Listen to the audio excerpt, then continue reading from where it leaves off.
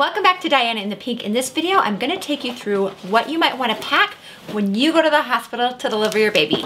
Because as a mom to 4, I've had my share of baby delivery hospital stays, so I'm pretty familiar with what you might need and what can stay at home. But be sure to stick around to the end because there's one item that you absolutely need to bring that doesn't actually fit in a hospital bag, but you won't wanna go to the hospital without it. But first, if you are new to my channel, my name is Diana. I'm a physician assistant and I specialize in women's health and gynecology. Now, if you are new here, subscribe to Dianainthepink for content about women's health, mommyhood, and pregnancy.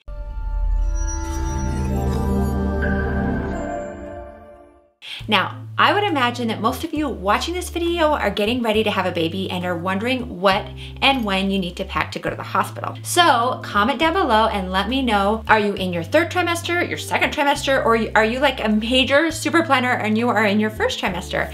As for me, I put together my hospital bag around 36 weeks, and I would recommend that you do about the same, which gives you plenty of time even if you go into labor a little early. But if you have a reason that you know could make you deliver earlier, like you're pregnant with twins, you might want to pack a little earlier. It's up to you. But what you don't want to do is run around throwing things into a hospital bag in between contractions. You're not packed! Now, if you have a normal vaginal delivery without any complications, you could expect to stay at the hospital anywhere between 24 hours to 2 days. And if you have a C-section, you'll probably end up staying for 3 to 4 days. But if you are having a vaginal delivery, you might want to give your hospital a call beforehand to find out if you labor and recover in the same room. Some hospitals have a labor and delivery room which is separate from your recovery room, and other hospitals, you stay in the same room for delivery and as you recover. But if you have to move rooms, you might want to consider packing 2 bags. One for the things that you're gonna want when you're laboring, and then the second bag for when you were recovering. That just keeps things a little more organized, but again, that part's up to you. So the first things that you're gonna need will be your important documents. So you'll need your photo ID, insurance card, you wanna bring your birth plan, and I would make a couple of copies of that. Bring a list of medications that you're taking and any allergies to any medications that you might have, and then any hospital paperwork. And if you are planning on making payments to the hospital while you're there, bring like your debit or your credit card.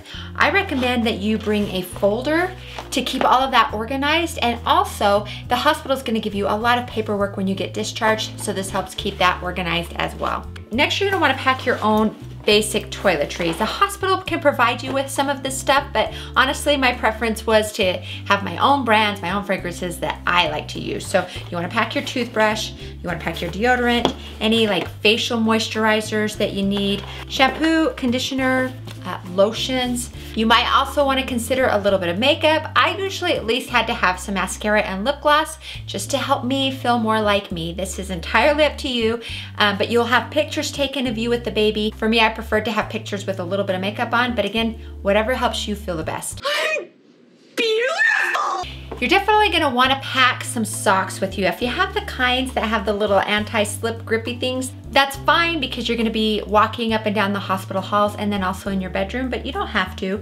But however many days you're gonna be staying at the hospital, that's how many pairs you're gonna wanna bring. Because hospital floors honestly aren't the cleanest. I never would wanna put my bare feet on the floor. So definitely socks, and better yet, like if you have flip-flops or slip-on pair of shoes that you can slip on and off when you're walking, that works great. Now when you're laboring or during your C-section, you're gonna be wearing a hospital gown. And then they're gonna get you all cleaned up and into a new clean hospital gown after the baby comes. And honestly, you could wear the hospital gown your entire stay if you wanted, but you might be more comfortable in your own clothes. A lot will depend on you and how you feel after your delivery. For example, I was really uncomfortable after my 3rd C-section, and the thought of trying to change into my own clothes for a day or 2 afterwards, I didn't want to. But at some point, you're probably going to want to be able to change into your own clothes that you'll be more comfortable in. And that might be your own jammies, maybe bring a robe. You're gonna want to bring some comfortable sweats or leggings. Just be aware that your body is not gonna jump down to your pre-pregnancy size as soon as the baby comes out,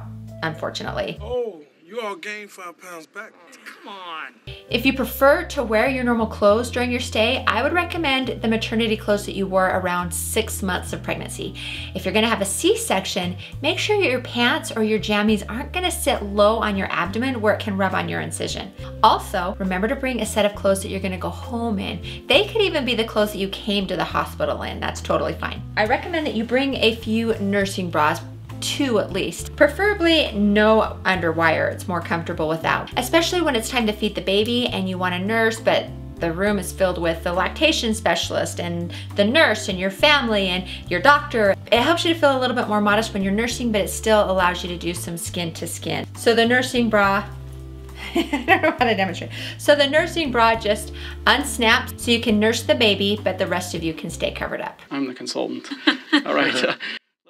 You're gonna want something for your hair, so like a ponytail holder. I wore headbands. Let's talk about underwear. So you are gonna be bleeding quite a bit, and the hospital does provide you with mesh underwear. I recommend just to use those, but if you really feel more comfortable in your own britches, go ahead and bring your own. Just don't bring your favorite underwear, or you're gonna be bleeding, and sometimes pretty heavily, and you don't wanna ruin your favorite pair of knickers. Personally, I just stuck with the mesh underwear the hospital gives you, especially keep that in mind if you are gonna have a C-section, because you don't want tight underwear elastic around your waist, again, where it could rub on your C-section dressing. I also love to bring my journal, so I could record my feelings. Having a baby is a huge event in your life, and believe it or not, it's easy to forget some of the details of the experiences and how you feel. So it's good to take a moment and write it all down so that you don't forget. You're also gonna wanna be sure to pack things that entertain you. So bring your phone, of course, a book,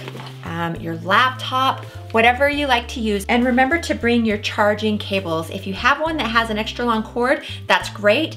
Otherwise, bring a small extension cord just in case they don't have an outlet near your bed. Also, don't forget your headphones or earbuds. That's also a good idea to bring.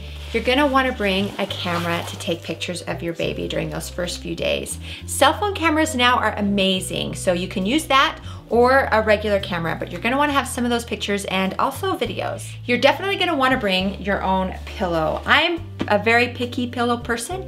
I have a single pillow that I love, and I don't like to sleep with anything else. So if you're like me, bring your own pillow, but make sure that your pillowcase is a different color.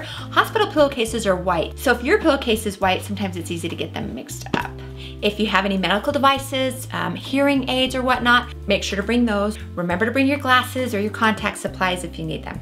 And then any specialty things that are specific for your plans for delivery. So if you wanted to bring a birthing ball, you can bring that. Swim shorts for your partner if you're doing a water birth.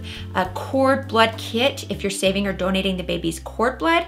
Also keep in mind if you're using essential oils, make sure to check the hospital to make sure that they allow things like that. Now let's talk about the baby items, which is honestly a lot simpler. The hospital will provide you with pretty much everything that you need for your baby. So wipes, diapers, baby bottles, blankets. They'll also put the baby in a baby shirt with a swaddling blanket. So honestly, you don't really need a lot. But I love to dress my baby in things that I brought for myself. I always like to bring a few baby blankets and whatever you want to put your baby in while they're there at the hospital, especially for when you're taking pictures of the baby. Plus, you'll want to have a baby outfit and blanket to bring the baby home in. And make sure to be aware of the weather. If it's really, really cold, have the right temperature clothing to take them home in. Finally, it's a good idea to pack a bag of some sort for the baby's dad or your partner, parent, sibling, whoever might be there in the hospital with you throughout your stay. Pack snacks for them. The hospital is going to provide you with meals and snacks, but they may not for your guest. They're going to get hungry and they're going to need a little something, especially if they might be there in your room for a long time as you are laboring. They're going to want some comfortable clothing, maybe a tablet or earbuds, a book, whatever they would like to pass the time. Dr. Max extension 5-6.